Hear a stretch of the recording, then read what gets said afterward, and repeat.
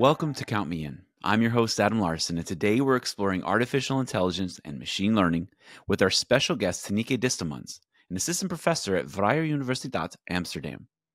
Tineke will break down the differences between these often discussed terms and show how they impact our daily lives. We'll also delve into a case study she developed, which used machine learning to predict patient satisfaction in a hospital setting. From data quality to ethical considerations, Tineke shares invaluable insights.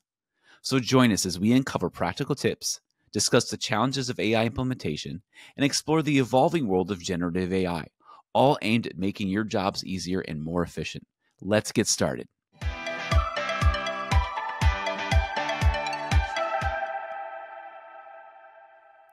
Well, Tineke, welcome to the Count Me In podcast. I'm so excited to have you here. And we're going to be talking a lot about artificial intelligence and machine learning and some case studies that you've been a part of. And so maybe we can start off just at the top level, artificial intelligence, machine learning. Maybe we can talk about the differences and because these aren't new concepts. Everybody's hearing these terms, but we can break down the difference between the two to start off. First of all, thank you for the invite. I'm very happy to be here.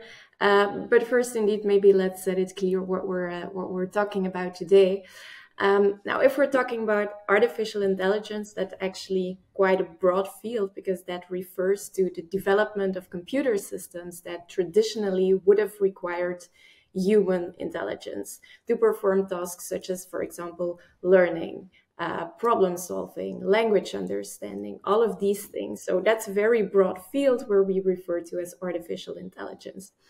Now, if we're talking about machine learning, then we're talking about a subfield of artificial intelligence. And when we're talking about machine learning, we refer to the use of statistical programs or algorithms that enable computers to learn from existing data without being explicitly pre-programmed. So without getting very explicit instructions on what to do, machine learning enables the computer to learn from its experience. Okay, so it sounds like we encounter this every day in our lives. Maybe are there some examples you can give that you can say you're not even realizing that you're encountering either machine learning or AI? Yeah, that's actually true. I think nowadays we can say that it's everywhere around us in every little corner. If I'm taking my smartphone, I have my virtual assistant Siri who can understand and respond to my voice commands. If I go to my mailbox, I have an algorithm behind my spam filter determining what is a spam mail and what is not. If I go to my social media, it's an algorithm that is determining what kind of content I see on my feed based on previous interactions that I had, so that I get very personalized content. But also if I go to my Spotify, I want to listen to some music, I get very personal recommendations based on what I have been previously listening. And the same goes for Netflix. There's an entire algorithm behind it determining what are recommendations based on my personal taste. And even my supermarket is sending me personal recommendations, let's say, or sales that might be interesting for me based on my previous buying behavior. So it's in every little corner in our daily lives, I would say. Now, there's one thing that you hear a lot too, especially when we're talking about things like Netflix algorithms and stuff like that they're learning and they improve their performance. Now, are they learning in our traditional sense? Because when we think about learning, you're thinking, oh, humans learn things, but can the machines learn as well? The machines learn indeed as well, and this happens through a kind of iterative learning process. So what is actually happening is that we feed algorithms with data, we provide them the data, and then the algorithm will do the job. It will optimize and fine-tune its parameters to make sure that it will better be able to make a prediction or to make a decision or to recognize certain patterns. And so the more data we feed these algorithms, the more opportunities these algorithms have to learn from, and the better they will become and the better generalizable they will be. So when you and I were chatting before, you mentioned something about supervised and unsupervised learning algorithms. Can you explain the difference between those and what those are? Yeah. So within machine learning, there are basically two main streams. Let's say we have unsupervised machine learning, supervised machine learning. Now, when we're talking about supervised machine learning, then what we actually need during the training process is we need a labeled training data set. So in the first place, we need to tell the algorithm the inputs, but also the outputs. And by providing the algorithm the correct outputs associated with the inputs, then the algorithm can learn and to make the associations itself. So for example, if we want to detect fraudulent cases, then in the first place, we need to provide the algorithm with some cases where there was fraud or fraudulent transactions and no fraudulent transactions. And we need to tell the algorithm this is a transaction that was fraudulent, this was a transaction that was not fraudulent, and so on. And then through the learning process, the algorithm will learn that association and will be able to predict it itself. Now, when we're talking about unsupervised machine learning, there we don't need this labeled training data. We just provide the algorithm with the data, and then it's up to the algorithm to find the right structure to recognize certain patterns within that data set. Now, is one better than the other, or it just depends on the application? It depends on the application, and it depends on the type of problem you're trying to solve. Let's say that you decide to either go for a supervised or an unsupervised approach. Gotcha. Okay. So when we first started talking, I mentioned a case study. Maybe you can just give us an overview of the case study. Obviously, maybe it probably isn't going to read the case study, but maybe we can give an overview and kind of give an understanding of what you researched there. Yeah. So we're talking about a case study that I developed together with some of my former colleagues at Vlerick Business School.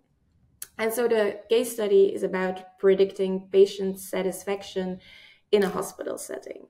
Now, long story short, the CFO wants to challenge the performance of the hospital. They know that patient centricity is key and everything, but they want to challenge their performance. But also very important, they want to optimize their budget allocation. And so in order to do that, we developed a machine learning algorithm, let's say, that predicts whether in the end the patient will be satisfied or not satisfied in or about the hospital. Wow. Well, did it work? I guess that's jumping to the end of the case study. It did work, and it gave actually some very nice insights also for the budget allocation, because it's one thing to train the model, let's say, and therefore we used let's say survey data that the hospital was collecting from their patients. So they started with putting iPads in the rooms, and then patients were asked like all kinds of questions related to different types of aspects in the hospital, about the room, but also the security within the hospital, the food and the beverages that they got, the nurses, the doctors. So every little aspect was questioned. And so we used that then to train the model and to predict whether in the end the patient was overall satisfied, yes or not. And so once we got that model, once we got that algorithm, which was performing really well, we looked at feature importance. Now, what do we mean with feature importance? So we had all these input questions that we were looking at, or that we were using to predict whether a patient is satisfied or not. And if we look at feature importance, then we look at what is now, or what are the most important features for the algorithm to make that prediction of whether the patient will be satisfied, yes or no. And if you know which features or which aspects within your hospital are driving patient satisfaction, are making that your patient will be satisfied in the end, then of course you can adapt your budget allocation in line with that. For example, if it would come out that the security in the hospital is one of the most important drivers for patient satisfaction, then you know that security within your hospital should be at all times at 100%. Wow. So you're able to take the data and make actionable insights. Now, let's say somebody's listening to this and they're like, oh my gosh, can I do this in my own organization? Like what tips would you give them to try to say, hey, I want to do my own study within my organization to make better decisions? Well, I think, if you want to implement it yourself, I would always recommend to have like a very good understanding of what these techniques are doing yourself. So getting very familiar with artificial intelligence, with machine learning, I think nowadays you don't even need to have the coding skills to be able to do so. There are plenty of websites online where you can just play around and train your own model without the need to code, because that's all done for you in the background. But like that, you get familiar with like the training process and everything. And I mean, if you would like to learn to code, let's say, there are plenty of opportunities of online courses that you can follow, for example, by Coursera or by DataCamp. And then it's a matter of just translating this into your own setting, into your own profession, and how it can help you over there. But also nowadays, there online you find a lot of things for every industry. You have a lot of blogs, and for example, the website Towards Data Science, there's a platform where a lot of articles appear, but also very industry specific applications that appear on there.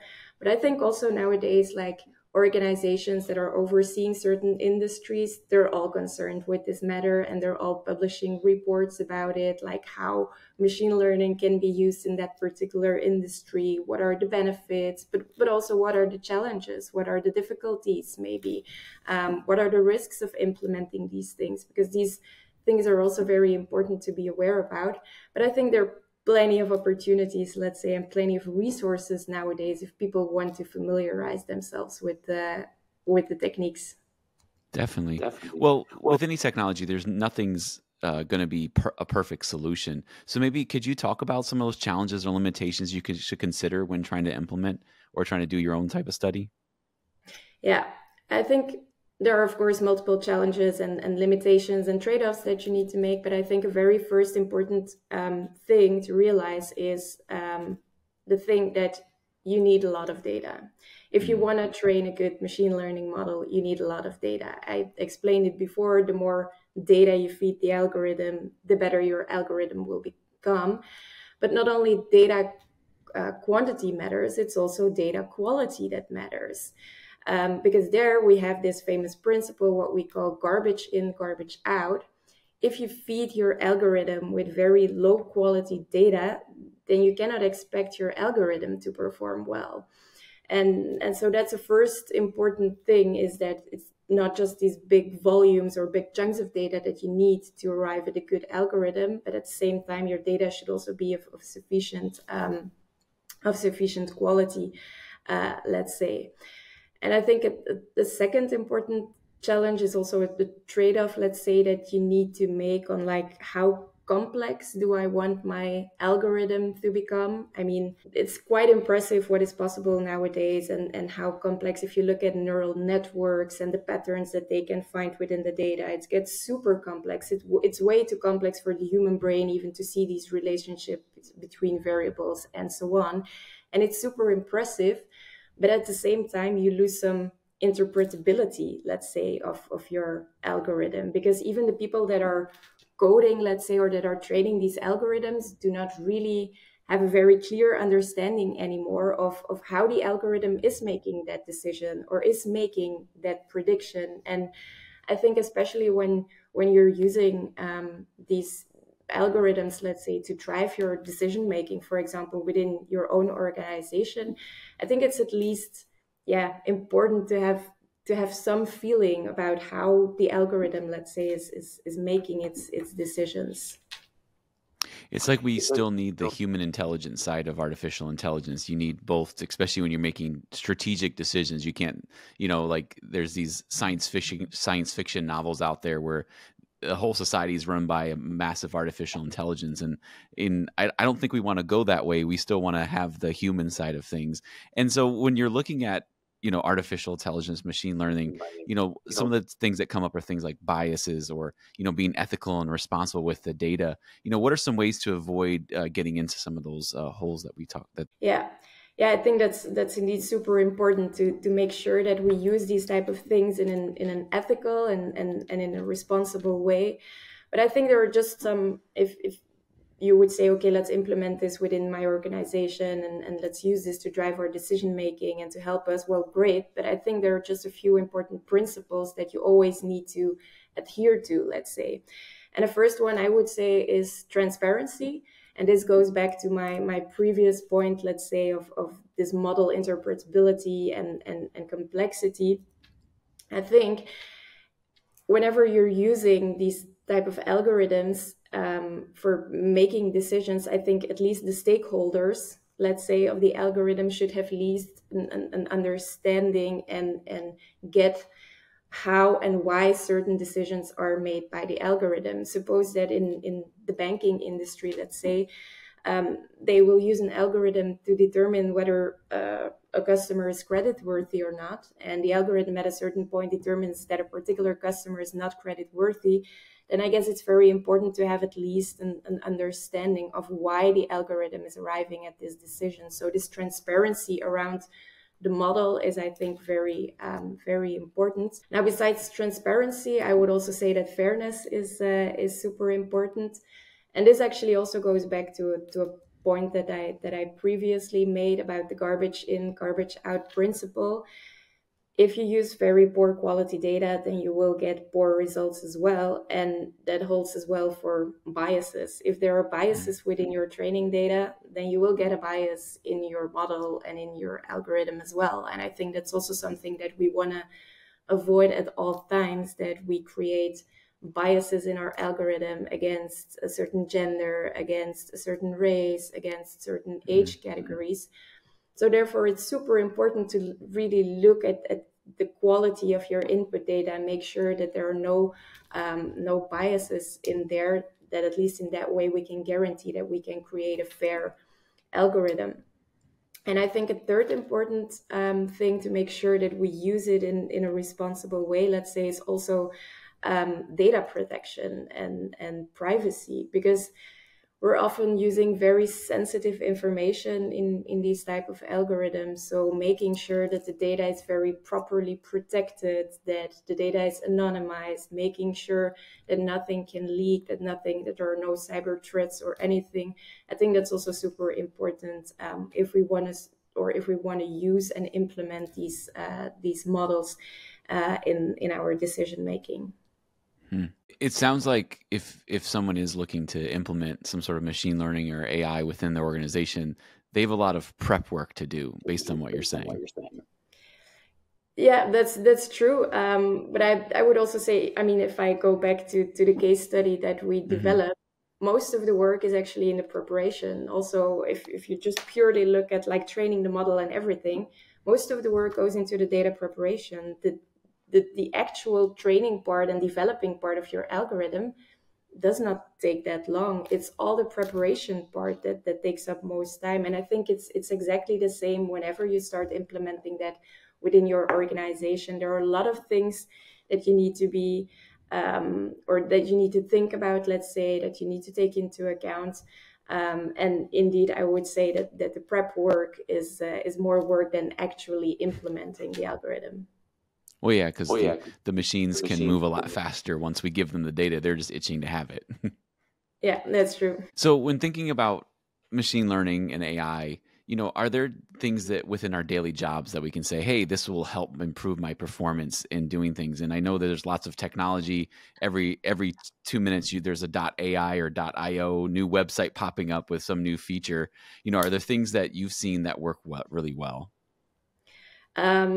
Actually, yeah, and I think it's quite impressive, like particularly the very recent years, like generative AI, how it has evolved, but mainly how quickly this has evolved. But as you said, there are quite some tools. I mean, I almost have my virtual assistant on my laptop that can summarize email conversations for me, that can then generate or write an email for me, or do at least a suggestion of a reply that I can give. It can help me to schedule meetings, but also just in generally for writing. I think there are a lot of tools based on AI where it can really work, let's say, and help you, for spelling checks and grammar checks and everything when it's a very important text that you're writing. But not just text, also PowerPoint slides and visualizations. And I think it's just these small things here and there, maybe. But if you would add that up, that it would make your life a little bit easier, let's say, and your job a little bit more fun, because these are often like the tinier tasks, but that sometimes can take up a little bit more time than expected, which can be a little bit annoying from time to time. And there, I think it can really support you and help you in being a little bit more efficient, actually. Well, I think that's some great recommendations. And if you're not using things, please get out there and try these new tools out. A lot of them are free, at least to start with. And you can really, you can really do a lot, and it can help make things easier for you. Yeah, exactly. And it's just very fun to play around with it. And even though you're familiar already and you have the coding skills, I even from time to time also just check out some websites, and I then bump into like, hey, here you can train your own algorithm, and I'm just playing around with it. And then half an hour later, I'm realizing, okay, I've been just playing around with it for like 30 minutes, but it's just super fun to do. And yeah, it makes yourself so familiar with how it works, but it's also, yeah, quite impressive to see, let's say nowadays, what is possible and how it can support us. Well, Tineke, thank you so much for coming on the podcast. This has been a great conversation, and I encourage everybody to check out Tineke on LinkedIn and connect with her. And we just thanks so much for coming on. Thank you for the invitation. This has been Count Me In, IMA's podcast, providing you with the latest perspectives of thought leaders from the accounting and finance profession. If you like what you heard and you'd like to be counted in for more relevant accounting and finance education, visit IMA's website at www.imanet.org.